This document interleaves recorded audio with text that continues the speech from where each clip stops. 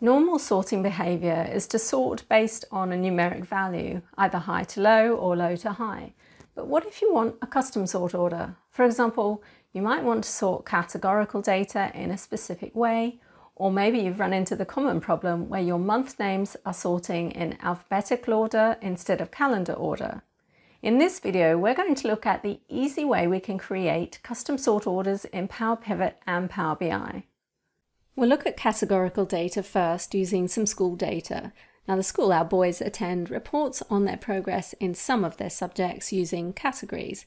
We've got them here. There's exemplary, commendable, satisfactory, limited, and unsatisfactory.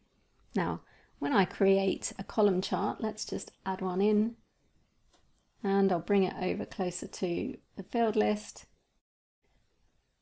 And we want the achievement and the value. You can see it automatically sorts it in descending order based on the value. Now we can change the sort order and choose sort by achievement. You can see it's sorted in alphabetical order, descending, but I can change that to ascending, but it's still not the order that I want because remember I want exemplary, then commendable, then satisfactory, limited, and unsatisfactory. So the way we can do this is using a sort by column, which is simply a numeric column that tells Power BI how to sort the categories. And I can add that to the table using Power Query. So let's go and transform this, opening the Power Query editor. And I'm going to add a conditional column. I'll call this my sort by. And we simply write some if statements. So if the achievement equals exemplary, then that will be number 1. If achievement equals commendable, that'll be number 2, and we just rinse and repeat for the others. And we only have one more category left, so we'll just call that number 5. That's unsatisfactory. Click OK. It adds the column. Let's change this to whole number, and we'll close and apply it. So now we have the new sort by column. All I need to do is set the sort by order for the achievement column. And I can do that on the Column Tools tab, Sort By Column, and we want Sort By.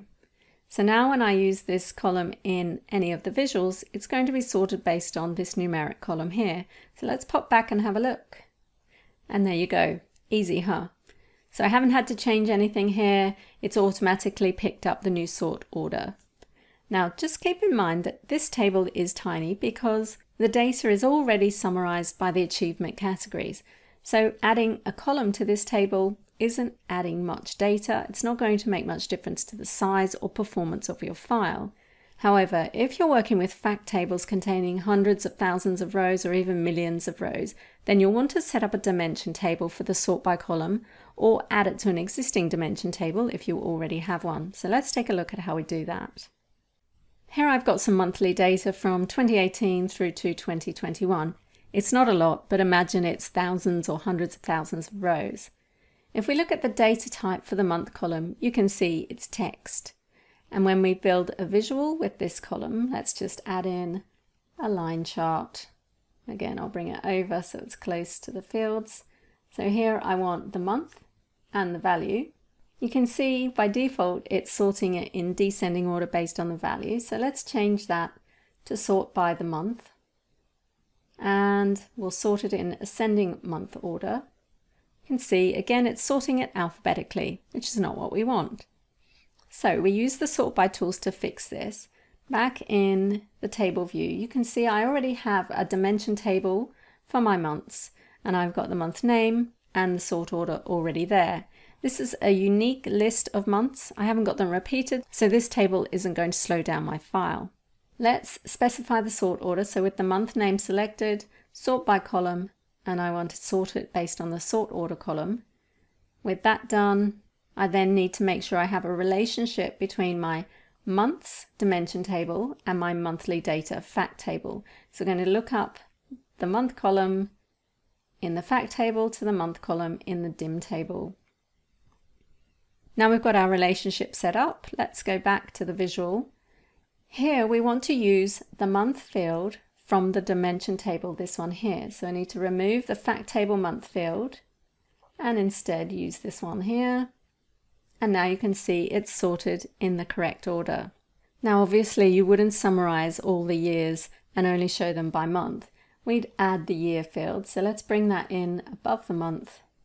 Then we can drill down and you can see it's still sorted correctly. So we've got January, February, March through to December for 2018 and so on for each year. And that's it.